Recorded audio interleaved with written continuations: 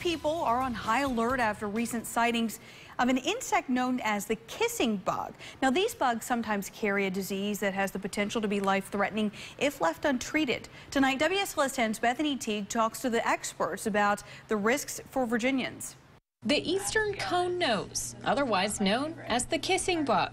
It feeds on humans. Fear, even paranoia, broke out after the Centers for Disease Control and Prevention and other outlets released statements saying the kissing bug is making its way through a number of southern states. Some of these insects carry a disease called Chagas, which can be fatal to humans if untreated. So should Virginians be worried?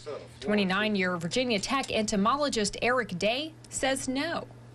I think it'd be a very rare event to get the Chagas disease and or that particular carrier of it here.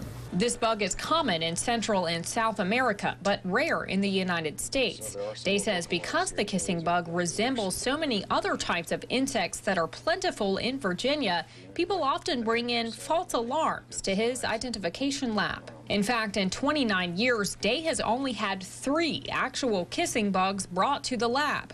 The kissing bug can be differentiated often by its pinkish red markings along its sides. Those spots along the edge. They tend to bite on or near the face while a human is sleeping. But even if a person is bitten and contracts Chagas, it doesn't have to be a death sentence. If you have any unusual symptoms, to see your doctor and they can prescribe a treatment. Day says it's important to be aware of any bugs that come into your home. If you think you do have a kissing bug, you can bring it to your county extension office to be identified. In Blacksburg, Bethany Teague, WSLS 10.